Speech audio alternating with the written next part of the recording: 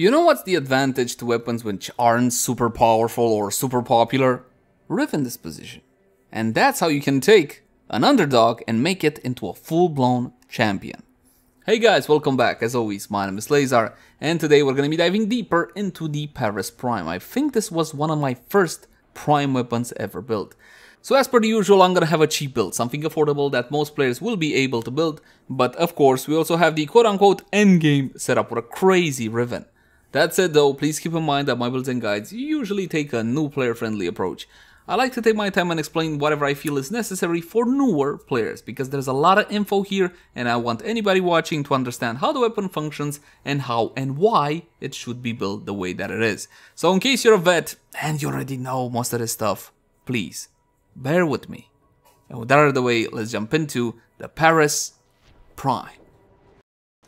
Let's begin by checking out how the weapon handles without any mods equipped, and for that, just a couple of free shots.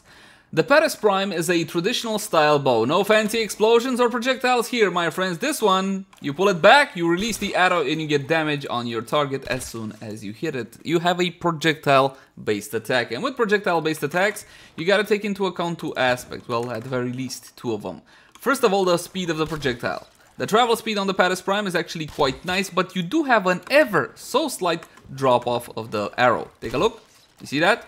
It's ever so slight. So this will be about 80 meters if I remember correctly till the target. Let me check. Yeah, 65 meters till the target, something of the sort, and you gotta aim slightly, ever so slightly above the head. But this is for a stationary target. When it comes to actual gameplay, remember to lead your targets just a little bit. Just a little bit. Other than that, there's one more way to fire the Paris Prime, just like with any other traditional style bow. You can rapid fire it like so. It's a quick shot. This is what DE calls a quick shot. Basically, you don't pull the arrow all the way back to get all of the damage. You get a fraction of the damage. So if you want to finish off a target really quick, that definitely can come in quite useful. By the way, what do you think of my fashion? This is my wannabe Mercy-ish Trinity, which still looks cool. Never mind. Let's jump into actions and plug in that Auto King Catalyst, my friends, because if your mod capacity is only 30 out of 30, press this button right here and plug in that catalyst, doubling your mod capacity. You can pay 20 plat to have one installed, you can grind one from Nightwave, you can get a blueprint from the daily sortie, and some events in Warframe also feature an Auto King Catalyst as a possible or guaranteed reward. Now, my Paris Prime has been formatted a total of 5 times, but for the weapon build I'm recommending you guys 3 forma should do it. The Paris Prime is definitely not a forma heavy weapon.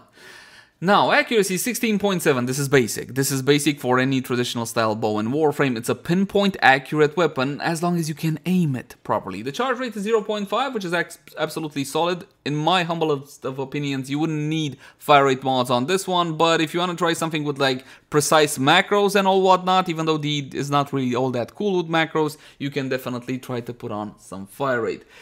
Critical chance 45%, which is absolutely solid with a nice critical multiplier of 2.0x, of course, a magazine of 1, multi-shot of 1, noise silent, and the punch through of 3 meters. Absolutely insane, but this punch through only applies to the charge shot, so pull it all the way back. Normally bows come with punch through, but not this much, not 3 meters. Reload 0.7.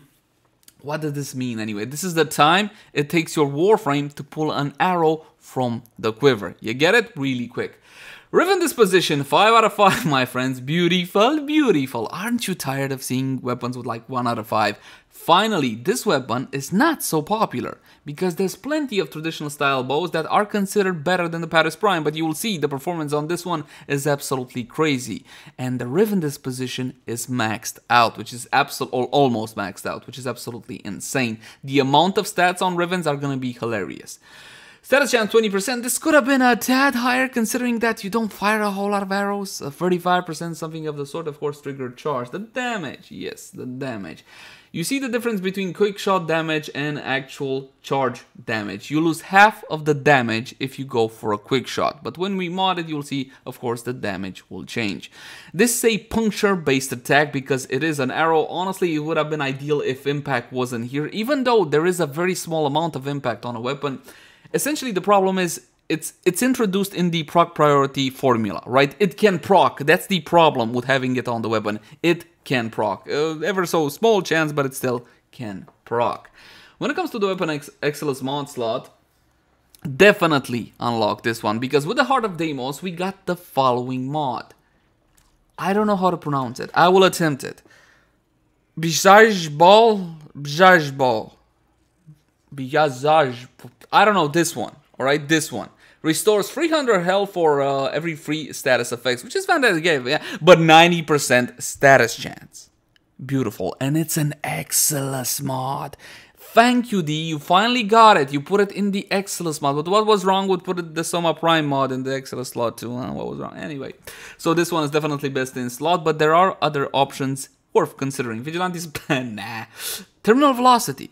If you're having trouble landing your arrows precisely on a headshot, you might want to try this one. It's actually not all that bad. 60% projectile flight speed will make it easier for you to land your shots. And speaking about shots, that segue has nothing to do. Anyway, let's check out the standard build, shall we? And you got damage acceleration, multi-shot with split chamber, critical chance, and critical damage combo between Vital Sense, Point Strike. And of course, Hunter Munitions has to be here as well, especially considering that we are going over 100% crit chance through the use of Point Strike. Rhyme Rounds and Malignant Force. Since you have Hunter Mumu, you gotta have the 60-60 Vital mods. Malignant Force can be farmed from Corrupted Vor in the Void, if not from the trade chat. 5 to 10 plat, something of the sort on PC. And Rhyme Rounds, well, from Spy Missions, and again, 5 to 10 plat from the PC trade chat. One more mod open, and of course you got the Bhisaj-Bal here over, yeah. Anyway, the final slot is definitely up to you. Let me show you a couple of options. Heavy cal, no! You're not gonna go with heavy caliber, guys. This one will destroy your accuracy. And on a bow, on a projectile-based attack, on a critical projectile-based attack, you definitely don't want to go with heavy calibre. This is great on other weapons, especially on beam weapons, but not here. More multi-shot. Always a good idea to go with something like Vigilante Armaments, definitely. So you can go for something like so. We're gonna try it out like this, and then we're gonna switch it up. Vigilante Armaments also increases the chance to get slashes, of course, because more projectiles. Yes, you get it how it works. 150% multi-shot right now means that my second arrow is guaranteed my second projectile on the target. And I also have a 50% chance per shot to get a third arrow on my target. That's how multi-shot works and all what not. Now we're gonna go straight for a headshot. This is a standard rudimentary setup with no expensive mods whatsoever. You got a slash on your target, almost 6,000 slash. You saw the numbers there? There were 3 arrows on my target, but even so, without the vital proc, the slash wasn't really all that powerful. So essentially, you need the two to work together. You need vital and slash at the exact same time, like this. You got the vital proc, you got the slash proc, and look at the value. Even though that was just a simple yellow slash, it wasn't an orange slash, you got almost 12,000 slash on the target. You can also get 12,000 slash on the target, but it's gotta be a orange slash. Saw that? That's a single slash, so 2 slashes, 11,752, because there is no vital proc on the target. Essentially, the weapon can one-shot, as you can see. It gets really, really close most of the time. For example, this is a one-shot because you got 2 slashes, 2 vital procs, 24,000 bleed. It essentially annihilated that target without any issue whatsoever. But you see the problem? I got a vital proc this time, but I got no slash. If that happens, the weapon is 100% underwhelming. The weapon relies on procs from Hunter Munitions and from Vital. Now, Vital applications are plenty, especially considering the new Exilus slot, so you don't really have any problem with that one. It's a welcome mod from my humble point of view. 11,753 with a Vital proc. Actually, that was a kill because the initial damage on the target, if I saw that right, was 1 orange hit, but it wasn't the slash. The slash was the yellow part. You can rewind and watch and see if I was right or not on that one. So as you can see, the weapon is plenty powerful. Do not underestimate multi-shot. When you see me put on Vigilante Armaments on a whole lot of builds, multi-shot is extremely important in builds such as this. But there are other options. Let's say you like a bigger crits, mama, bigger crits. Well, bigger colored crits. Yes, I like pretty colors on my screen. What? I like pretty colors on my screen. Hold on, my phone is ringing. Yes, we will deliver. Good. Now, speaking about Argon Scope, yes, this one used to be so expensive. I paid for mine about a year and a half ago. 300 plat? There was a time where it was like stupid high prices, and I wanted to get one for the reviews. Nowadays, you simply get it from Deimos bounties, from the trade chat, 5 to 10 plat. You killed off the Acolyte event with this one. With Argon Scope up, you're going to about 200% crit chance, something of the sort. Now, one more time, Corrupted Heavy Goons, level 120. You saw how many times we got one-shots or how close we got to one-shots. Let's do that again. Nada, 2 arrows instead of 3 this time. There you go, you got Vital Slash on the target. Considering the base damage we already did to it, it should be dead. Yes, it is dead. 1 slash and 1 critical hit, 11,000. That should bring it to about 10% or 5. Told you, right on the bloody edge. This is how the weapon is. Honestly, I know you want to use Argon Scope because you can finally get it. It's easy, you know, and everybody has it and all whatnot. It's more crit, it's more pretty colors. But actually, I would advocate for more multi-shot, for that little Vigilante Armaments mod to be a better idea. That's just my 2 cents on the matter. But there's still one more mod which makes even more sense than these two, and that mod is a no-brainer. Think about it for a second. You got guaranteed crits with Point Strike alone. You don't really need Argon Scope to take you to the next tier. So in this case, I would honestly also consider and recommend you guys go for, what's it called? Bladed Round. Yes, more critical damage. Now this one is an on-kill effect. You see, it does have that little bit against it, but it's 120% critical damage, which is the same amount as Vital Sense. So if you can get over the fact that it's on kill, and honestly in the mission you're gonna be getting plenty of kills, this is the mod to go for. Now let's excuse you, 9 and oh my god, I'm missing. Okay, slash, damn you. There you go.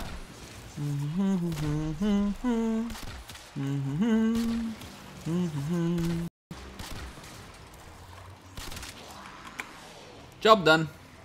Where was I? Oh yeah, bladed rounds makes the most sense from my humble point of view. You get another 120% critical damage when aiming for 9 seconds. It's an on-kill effect though. So level 120 Corrupted Heavy Goons. One more time, we are gonna have to get a kill to get the buff from bladed rounds, however. So 1 in your head, 2 in your head. Come on, slash, damn you. Damn you, slash. I said no slash. Alright, we got bladed rounds. Hey! 1 hit. That's it, 18,000 slash. That is the power of more critical damage, my friends. Look at that. 53,000 slash, there was orange. Look at that slash. Beautiful, beautiful. No viral, 17,500 no viral. 1 shot on the target. So yes, you should be able to keep a bladed rounds up without any sorts of issue. But as before, no proc, no luck, no GG. That's basically how it works with builds such as this on bows. Sometimes there's absolutely amazing, they absolutely shred targets like there's no tomorrow. Like now. And other times when you don't get the proc, well, you're kind of left hanging. Which is why bows aren't, well, traditional style bows are not super uber popular. Now, there's still one more thing that I want to do. Actually, 2 more things which I do want to do. Let's talk about Riven mods, because one of the advantages to playing something like the Paris Prime is that you get to enjoy that huge Riven disposition of 5 out of 5. And this one is definitely not mine. Why would it be? It's an actual good roll. Damage, critical chance, and plus weapon recall. Take a look at the values on this. That's just stupid. 300% damage, 255% crit chance, double positive with a negative. Absolutely insane, man. It's just insane. 237.6% critical chance with only Point Strike and the Riven. No Argon Scope. No Argon. There's no room. Instead of what? You know? Instead of what? And the damage is just absolutely insane, man. 8.5k on the charge shot, and of course half of that, 4.27, 3.1 on the normal shot. And just, did I show that I'm not cheating? I'm not cheating. Look, there's nothing here, alright? I'm not cheating with anything. Now, with a Riven, of course, things get a whole lot better than before, as they should, my friends. And you know what? Yeah, definitely go for a Paris Riven. They're not expensive. It's 5 out of 5. Have a little bit of fun. Live a little. That's a slash 23,000. Goodbye, my mom. Goodbye, mom. I gotta move out. I gotta move out. But as before, no matter how powerful the weapon may be, up until this point, I haven't been using the punch throw on the weapon. Now I am. No matter how powerful the weapon may be, if you don't get the procs, then it's not GG. As simple as that. Using the punch throw now, as you can see, it's just absolutely insane. It's a hard weapon not to recommend when it does things like this. And again, you're not talking about super expensive Rivens or anything of the sort. Nobody charges a whole lot of plat for unrolled Paris Ribbons. I don't know, 20, 30, maybe 50 plat, something of the sort. But to get an actual good roll from the start, yeah, that will cost you a bit. My recommendation, as per the usual, if you love the weapon, and what's not to love, to be honest, simply get an unrolled one, head on over to Kuva, and see if you get lucky. If you got my luck, though, good luck with that one.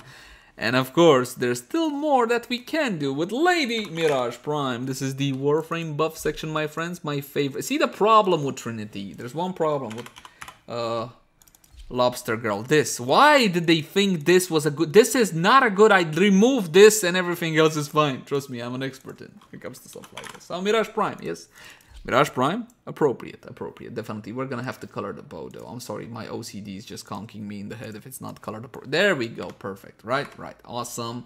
So when it comes to Warframe buffs, you guys should know the drill by now. Corrosive projection against heavily armored targets, but again, this is not a must-have necessarily unless you're doing super high-level content. Go with whatever aura your build needs. I don't know, maybe you want physique, rejuvenation, pistol lamp. Don't use pistol lamp. Shield disruption, energy siphon, or whatever else. A lot of new players in Warframe enjoy energy siphon, but keep in mind that the actual energy this one gives you is not a whole lot. Or perhaps power donation or growing power, etc. Arcane Rage will definitely work for bows. On headshot, 50% chance for a massive 180% damage to primary weapons for 24 seconds. Even as I say that 180% is massive, because it is. Keep in mind how much that Riven gives you. That's the power of 5 out of 5. This was just insane. And you can also go with Arcane Avenger because... even more crit, because why the hell not? 45% critical chance. This one bonus additive after, simply stacking on top of what you already have.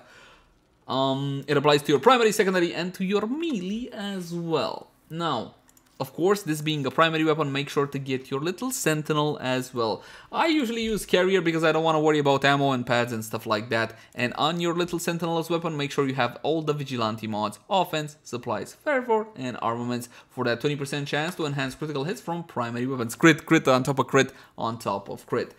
Now, I have seen some opinions, stuff like, Laser, why don't you use Harrow with a critical weapon? Why would I? It already has crit. You use Harrow when the weapon has everything else but crit, and you give it crit, and that's how you make an OP combination. If the weapon already has crit, then you take more damage with Lady Mirage. Not that anybody can get up to her level when it comes to actual buffs for weapons. Now, let's bump up the level to 150. We're gonna be unpausing the AI, so they can hit me and I can get my buffs. And as per the usual, my friends, we're gonna activate Empower for Mirage, because I do have Empower. Our free ability for a massive, absolutely massive damage increase. Then Empower again, then the clones. I still don't know if the clones actually do something with Empower or not. How many targets did I kill there? 2? 3 with a single shot? I don't know, man. Absolutely insane. What procs? There's no procs here. There's no need for procs. That is the amount of power I get with Lady Mir. And they're impaled to walls. It's like the Grim Reaper passed through this place, man. It's absolutely insane. How could I not recommend something like this? Now, I will be honest with you. My opinion is definitely subjective because I'm a bow guy. I love bows. I love traditional style bows, not necessarily the Brahma or the lens or anything of the sort. I love this effect because it's simply so satisfying to me to land that precise headshot and see the target flying off into the distance and a couple of seconds left and I can't see him anymore. That is just satisfying to me. It may not be satisfying to you though, so bear that one in mind. Yes, yes. Okay, and the clones. One more time because it is fun. Take a look at that. Absolutely insane. I just love bows. Traditional style bows in Warframe. Paris Prime is an outstanding weapon. I still highly recommend it, especially considering that it may not be the greatest when it comes to base stats per se, when it comes to traditional style bows. I mean, we can talk about the Dread. By the way, link in the cards right now if you want to see the Dread in action as well. But it does definitely make up for in Riven disposition. And if you're a Riven guy, if you're a Riven collector, I think it's worth having one in your collection for kicks and lols and all whatnot. As always, my name is Lazar. Thank you guys so much for watching. Like, favorite, share, and subscribe if you enjoy the content. And if you got any sorts of feedback for me, by all means, drop it in the comment section down below. Also in the comment section down below, if you guys got any particular type of feedback or want to suggest any particular type of video, like, hey, I want to see that and I don't want to see that, and all that good stuff. You can also find me on Twitch, Facebook, Twitter. Oh, look at him go. Look at him go. You see that? Look at him go. He's still going. Twitch, Facebook, Twitter, all the usual places. But until next time, my friends. Bye-bye.